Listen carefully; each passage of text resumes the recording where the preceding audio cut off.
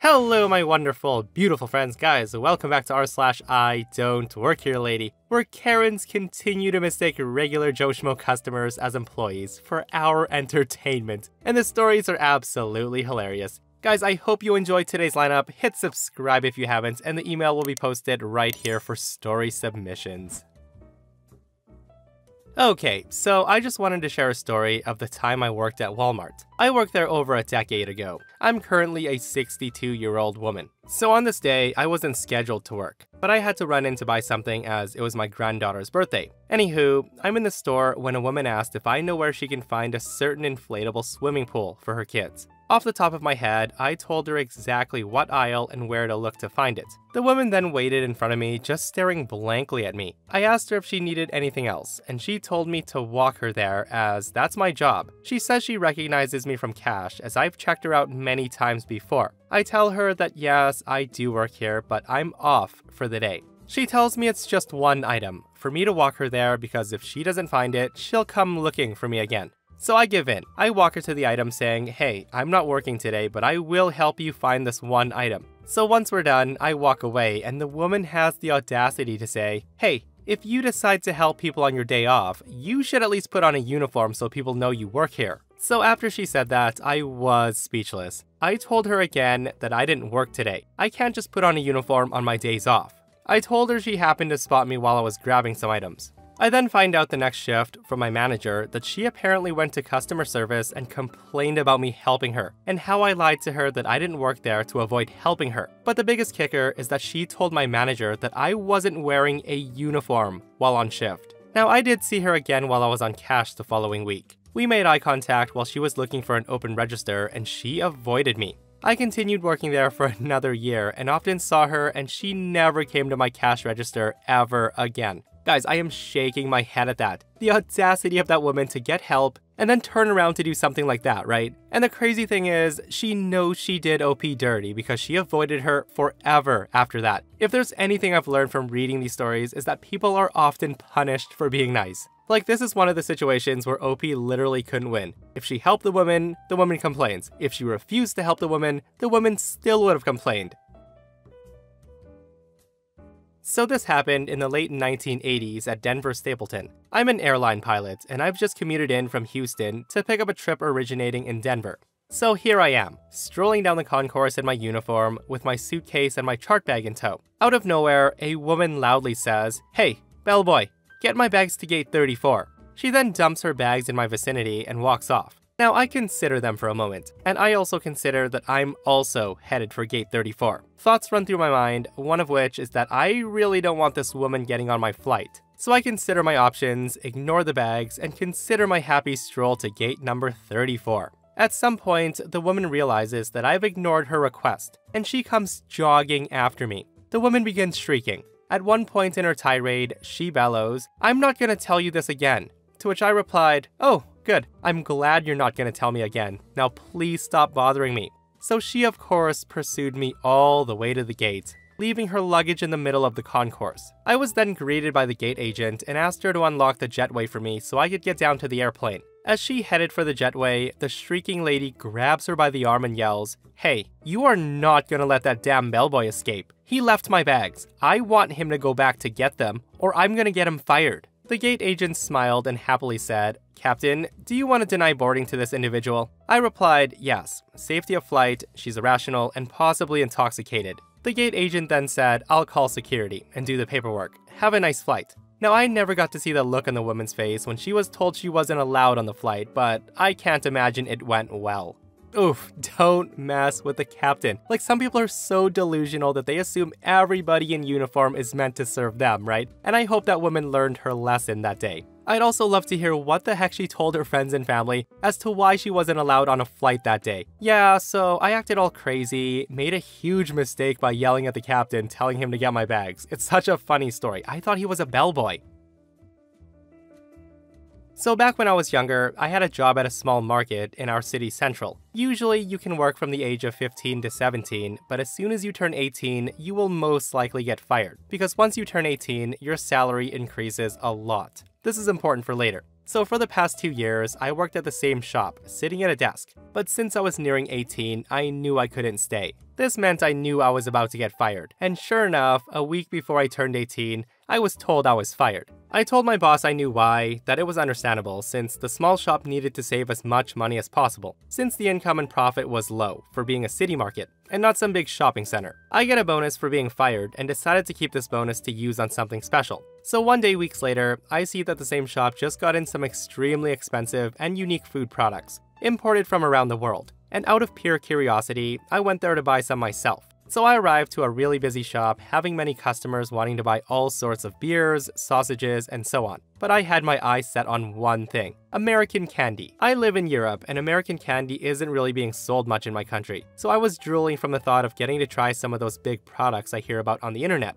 I went to take some of the candy and put it in my basket, and here steps in a male Karen. So male Karen was one of the most greedy customers we've ever had. When I still worked there, whenever there was a discount or something special, he would take as much as he could, not letting other customers buy any. It got so bad that we had to put up signs that said that each customer may only purchase X amounts of this product. The male Karen sees me. He then walks up to me and says, "Hey, are you packing these away?" To which I laugh and say, "No, I'm just picking these for myself."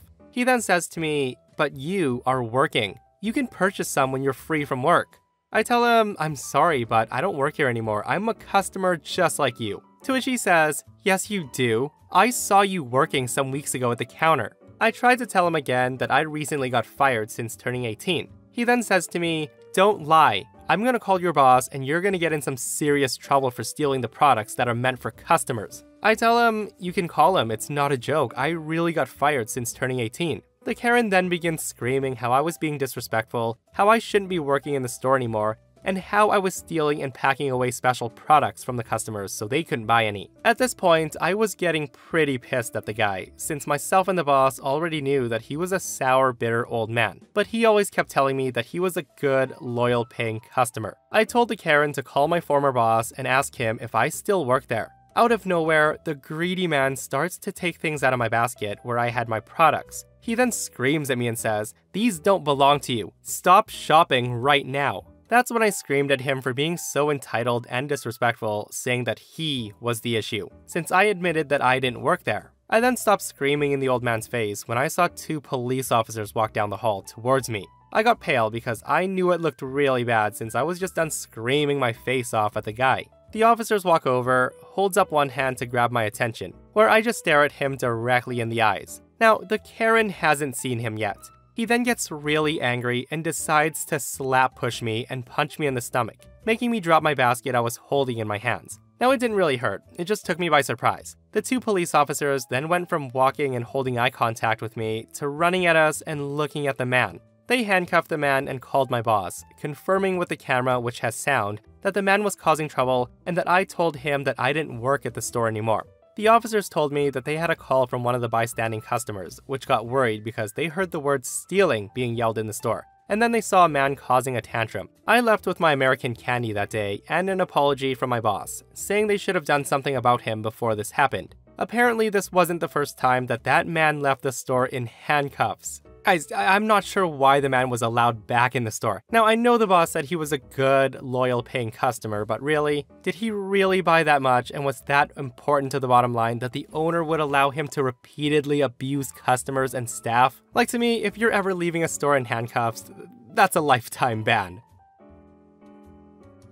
So my dad was one of the 3 bosses in a big movie theater. We, his kids, always got free movie tickets, which was great. And during holidays, we were there almost every day, seeing new movies, and of course between the movies, helping the employees who were working. So it was one of those nights. I was like 15 or 16 years old.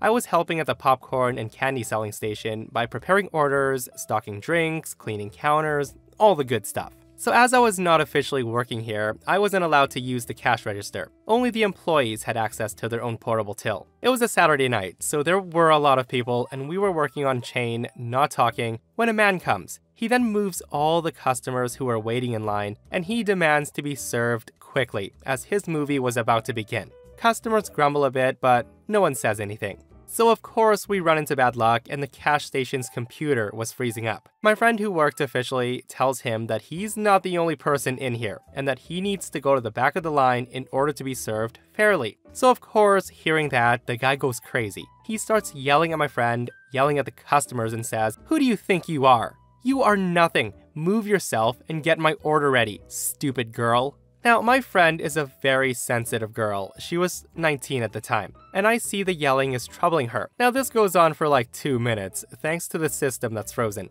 She's about to cry, so I decide to interfere, even if I wasn't allowed to do such thing. I tell him, "Sir, you're gonna have to wait silently or leave. The computer's freezing. We can't do anything about it, so stop yelling, please." The guy then looks at me and screams, "And you useless kid, can't you take the order on the other register?" Now I'm thinking, thanks, Captain Obvious, I didn't think about that before. And I say, "No, sir, I can't." The guy then gets even angrier and he says, You don't know who you're talking to." I then say to him, "No, sir, I don't." He then tells me, "I know the boss here. I will get you fired. Don't even come to work tomorrow because you are fired already. I know the boss." To which I say, "Oh, really? Do you?" He then says to me, "Are you effing questioning me? I said I know the owner." I then say to him, "Not as much as I know him, sir. He's my father." The man then looks at me, turns all flustered and red, and backs off and leaves. I'm 27 today, and my friend is still talking about this story 10 years later.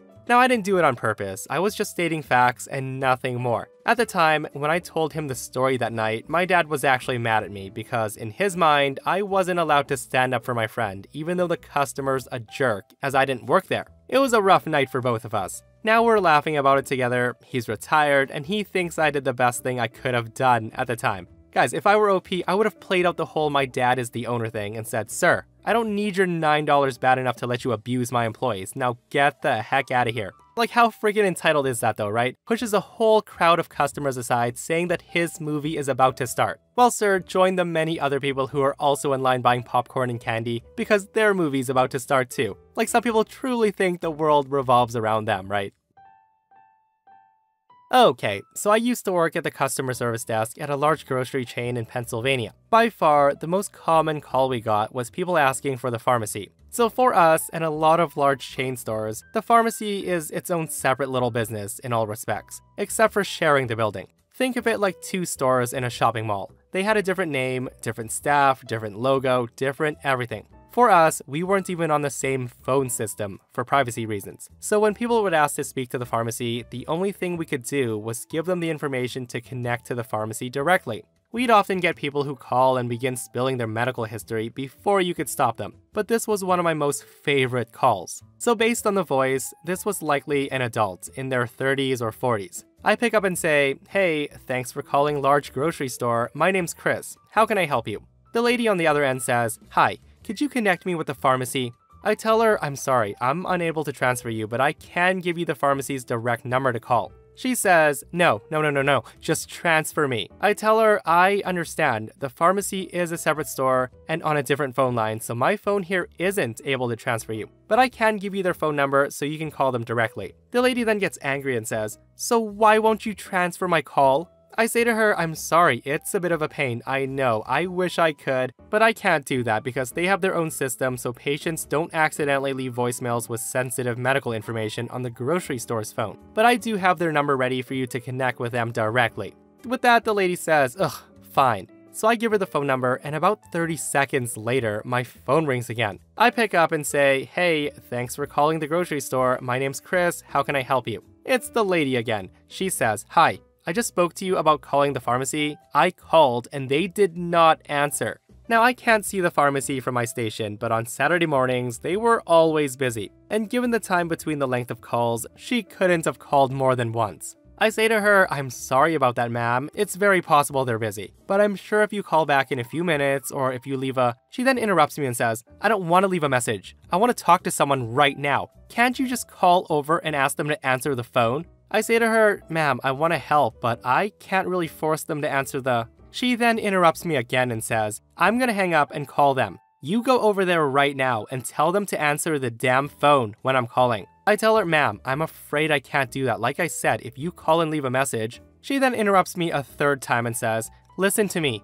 Why won't you help me? Just go over there and tell them to answer the damn phone. Do you even understand what I'm asking you to do?" I tell her, "Ma'am, I do understand what you're asking me to do, and I'm afraid I can't do that, but I can." At this point, she demands to speak to the manager. I tell her I'm happy to connect you with the pharmacy manager, but I can't transfer you. You have to call them directly. Click. It's so amazing how some people just don't listen. And hey, I understand if you're calling a pharmacy, it could very well be an emergency, but very unlikely in this situation because you'd think someone would call 911 if it was an emergency, right? So this person comments and says, "I've literally told people, why would I not do it if I could? Why would I choose to be yelled at by you?" Okay, so a bit of backstory. Back in 2018, when this occurred, I had saved up quite a bit of money from my job as a shift lead in the food industry. So what did I, a 17-year-old male, do with that money? I bought a suit of steel plate armor. Helmet and all. Something I'd always wanted to do ever since I knew what a knight was. So I bought it primarily to wear at the local Renaissance festival. But I took every opportunity to put it on that I could. This was the real deal. It was 16 gauge steel, thick leather straps, and over 100 pounds altogether. It could stop a sword.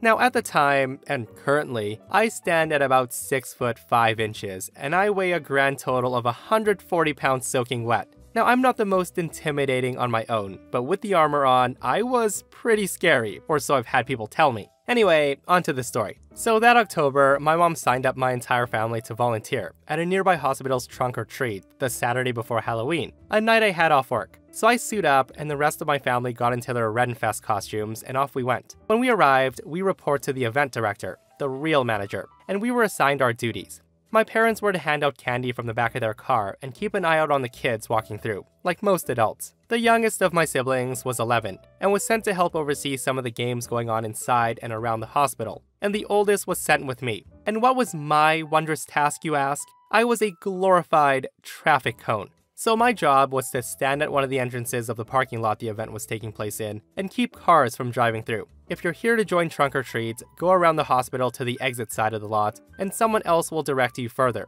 If you're trying to leave the hospital, sorry bud, you're gonna have to turn around. There's no exit here. There was another entrance, but volunteers took care of it. And mine was where the line of trunk-or-treaters would wait while another group went through. Now it did make sense to put me there though. If you didn't notice the glow stick lanyard all volunteers were wearing, you definitely noticed the hulking 6'5" guy encased in reflective steel standing in your headlights. And if you somehow didn't, I had a much better chance of surviving getting hit. So there I stand for 2.5 hours, directing traffic and taking pictures with a few of the kids waiting in line. Most of the kids were a bit scared of me, but with some encouragement from their parents and a lift of my helmet's visor to show that I was indeed a person under the metal, they became excited to meet a real knight. So sometime between 2.5 hours to 3 hours on duty, I hear a bit of yelling coming from the other parking lot entrance. I didn't think much of it because there's people around being loud, especially kids, so I keeping on. And then a moment later, as I finish another photo op, there's a tap on my pauldron, which is my shoulder armor. I turn and there stands one of the volunteers from the other entrance, looking a bit exasperated.